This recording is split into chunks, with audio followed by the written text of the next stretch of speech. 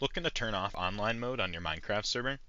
Here's how to do it in 1 minute. Online mode is the setting that allows players authenticated with Mojang servers to join your Minecraft server.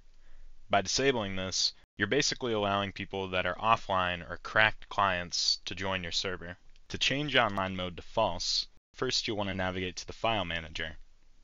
In the File Manager, open up the server.properties file.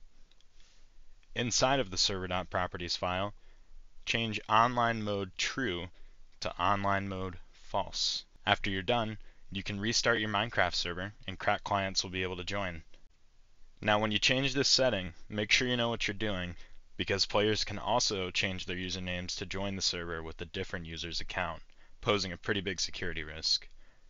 So check the link in the description for guides on some of the plugins that we recommend, like Auth.me Reloaded, EasyAuth, or Neato Login.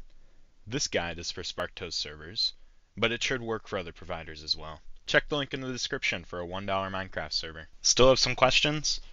Feel free to leave a comment below or open a ticket in our billing panel. Let us know if this guide worked for you.